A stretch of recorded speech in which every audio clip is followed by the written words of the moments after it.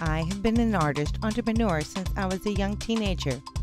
I have spent my life making my own jobs, and you can too. My name is Kathleen Laziza, and I am the Executive Director of Micromuseum. This series is called Make It Your Own. It is designed to encourage people to use their talents for their own personal economic development. Because in 21st century America, there are no jobs. Nobody owes you a job. You have to make your own job. And this is what artists do every single day. This series is not advocating that you personally become an artist, but rather that you learn to think like an artist. Listen to these artists talk about their experiences. Episode 8. Quitting is not a good option.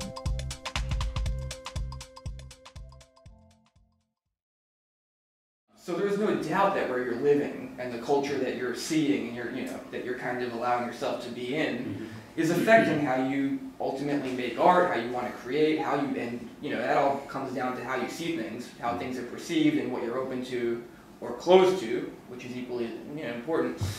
So for me, I think that location does play a big role.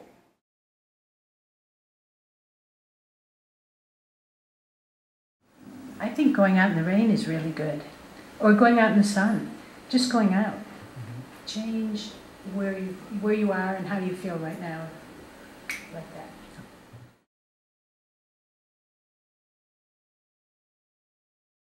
For the last few years, I've definitely noticed that that I'm constantly chasing. And so I think that, speaking to what you were saying, that maybe I'm trying to cut my addiction a little bit to constantly seeking and getting rewards for things.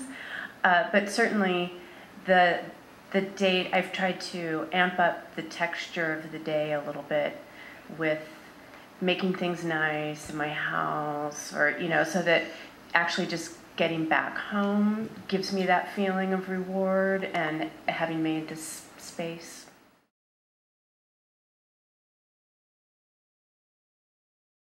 It didn't come to me very early, the understanding of exactly what I want to do. Weirdly enough, I started seeing that everything is art. I don't know, it's very cliche, but it is literally your mindset. And it got to a point where I got a little bit had a compulsive disorder, because I would look at any phenomena happening around me and be like, oh my gosh, I can't take my eyes away from it. And it could be something like, I remember I saw, I was in Prague, and I saw a dead body of the butterfly in between the windows when I was closing it, and I just stared at it for 15 minutes.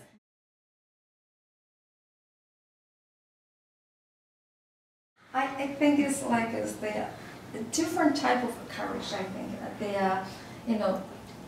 athlete, it's jump into the ocean, swimming triathlons, and everybody's different. And a lot of the artists that they say, I'm shy. It's I don't want to debate. I don't want to discuss this. I'm not good at it, or and. So it's some kind of a moment, creative moment, and then you really got the call, you jump into it.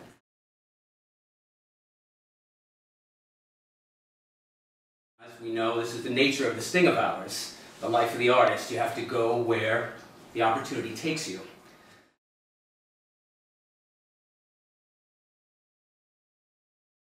My favorite thing I've added to Workspace recently is I have some mannequins, and I really like to put the outfit that I'm going to wear the next day, or the thing that I've created, onto the mannequin, and I sort of envision myself, and then when I'm out in that outfit, I have this whole other perception of it I didn't have before, because I've been looking at it, I've been falling asleep, it's been in my mind. I have this sense of myself in a place that I didn't have before.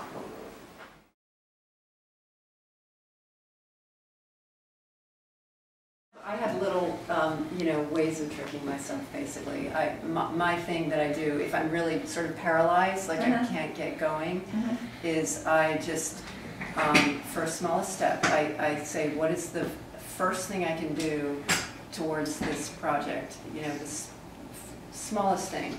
And then I literally set a timer and I just say, all right, I'm going to do this for 10 minutes. And I just start doing that small thing, whatever it is. And usually by just breaking through that resistance by doing a small step, it enables me to continue and even change course if I need to or whatever. But it's just making little tricks so I can actually just start doing something. And I find that the doing of something opens things up then.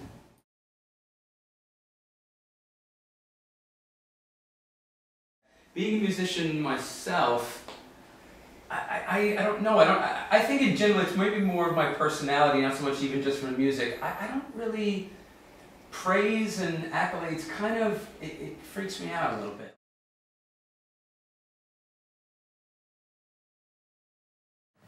I'll jump in on also the creating, but I think, you know, it's that little spark. It's the idea. It's the thing when you have an idea and it's so exciting.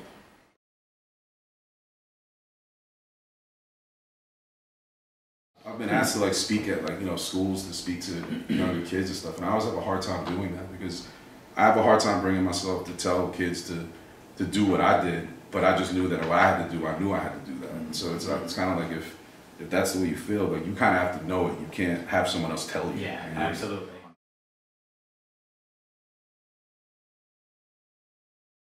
You know, I think a lot of people that I admire, I would not want to spend that much time with.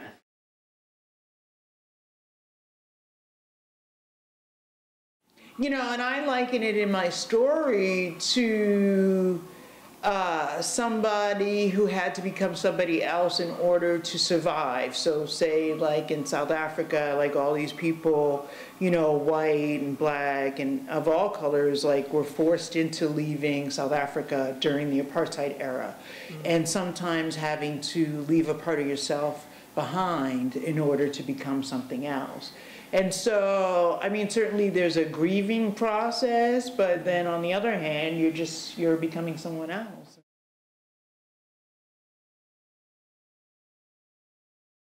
Turn off this video and go do something that surprises yourself. Here are 3 steps to remember. Step 1.